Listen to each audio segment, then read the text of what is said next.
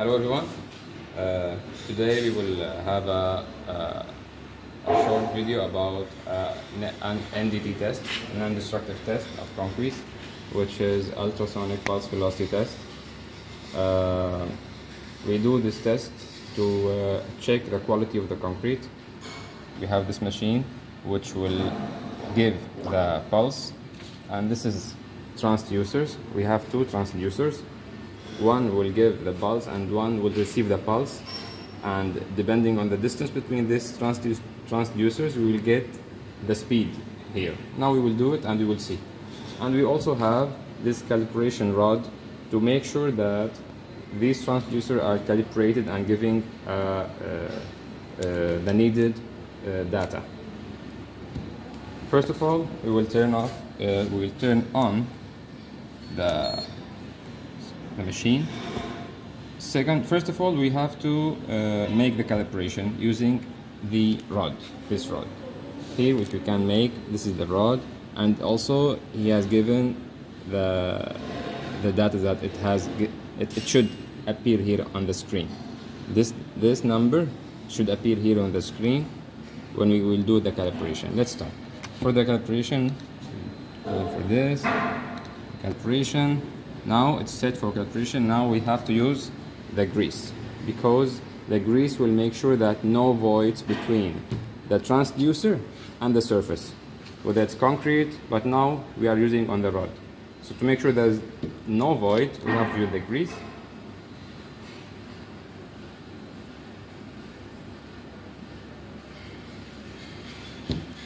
If the surface is too much rough, then you have to put too much, like the amount of grease will be more.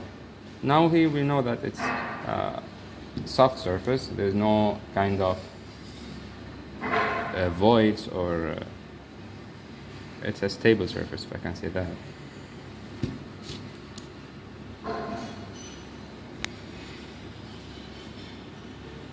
Okay.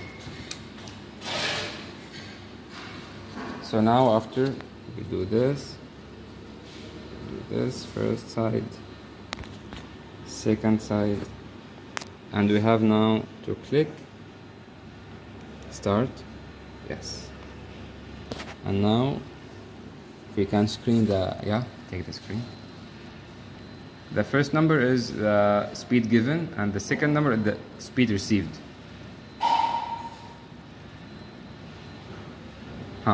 So we have now 25.4 microsecond, and 25.4 is given from the rod, from the calibration rod. So our system is calibrated. Now we can take this, remove it, and now we can start applying on the concrete surface. Now let's do an application for this concrete cube. On this concrete cube we have these transducers. We take again grease. Let's suppose that I will take this surface and this surface, this surface and this surface, and this is, we name it as direct.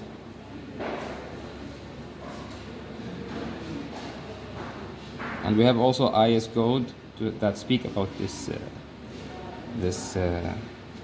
test. We have number.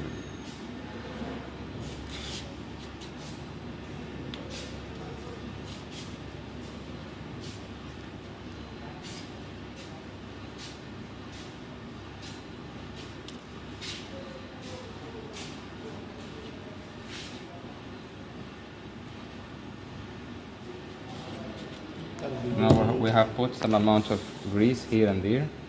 Now what we will do, before applying the pulse, we have to make sure to insert the distance, because the distance in this cube is 15 centimeter, 150 mm. Like, it depends on the member. If I'm doing on a beam, then I have to take, like, whatever the member I'm using, I have to insert the distance between these two transducers. If I'm applying here, then I have to take this distance. If I'm applying here, then I have to take this distance. So now this distance is for this cube is 150 mm. So I got the system. I first tell him that I want to do, if we can come closer just to see. This option is for direct. We can see the two transducer and the medium in the middle. We press here. Now he's telling me, okay, what is the distance? The distance is already 0.15 meter. So it's already 150 mm.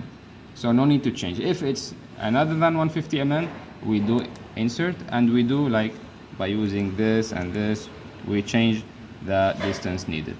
But now it's 150 mm, so it's the needed one. We go back, it's 150.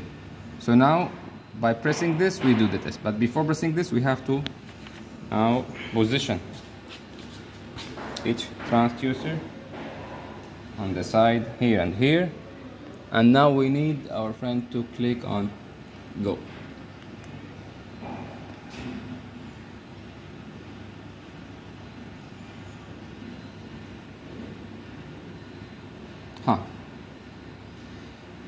So now he gave me a number, 4,771 meter per second, and we have in the IS code the desired speed. So 4,771 is a very good one. We have to take care of many factors that may affect the speed. For example, if the cable is reinforced with high ratio of reinforcement, also it will affect the speed, it will increase the speed. So all these things we have to take care of it. And yeah, this is how we do direct pulse velocity test. We have indirect also, if the both sides of the member are not being able to reach, we can do it like on these side surfaces. Yeah, this is just a simple and brief clarification of this test, and I hope it will be helpful for you. Thank you.